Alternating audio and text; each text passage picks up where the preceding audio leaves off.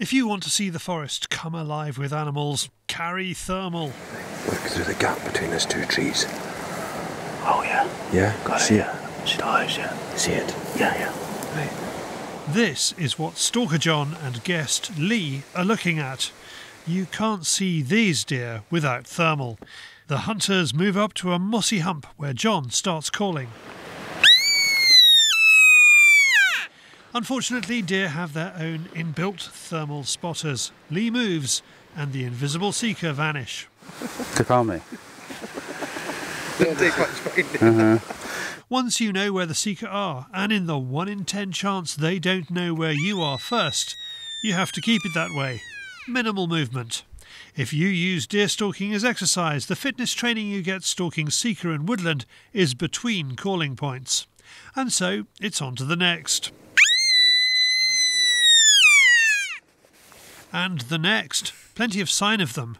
No actual animals. And so on. Boss the dog can smell 'em, we can't see 'em.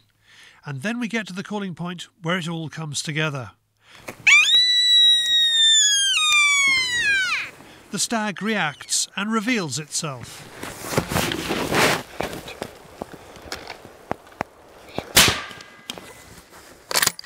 This is not stalking for the faint-hearted. You have a few seconds to get onto your animal and you have to be confident of your shot.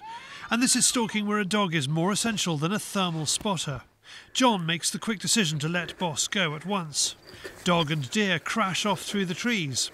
With visibility only a few yards because of the tightly planted spruce, we set out on the detective work. It's a stressful time for the shooter, Lee. I didn't know whether I got the deer, so hope I got it. And the main question for the gamekeeper is that why they can find the deer. I couldn't hear them, I couldn't see them, so that is a very, very good challenge for me. So John has a kind of Spider-Man sense. I think he can tell when the deer is there. Yes, it's a professional gamekeeper, yeah.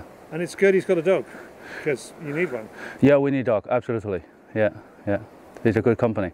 And they will track the deer as well, because the deer probably not clean shot and probably he will find it, yeah. Yeah, exactly, yeah. Well, we don't know until they find it, but it's... Yeah. So how are you feeling?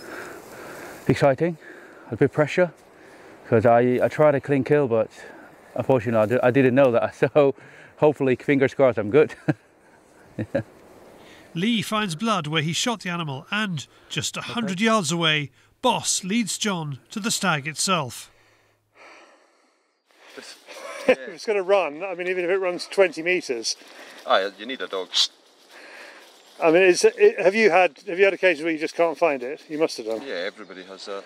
Yeah. It's just the way it goes. Yeah. And as far as this is concerned, how long has it taken? I don't know, it must be half an hour, is it? Half an hour. Yeah. And we got... Sore-looking dog. Boss, the dog, is exhausted, but soon recovers, and Lee has a big stag and an exciting hunt to look back on. Thank you very much.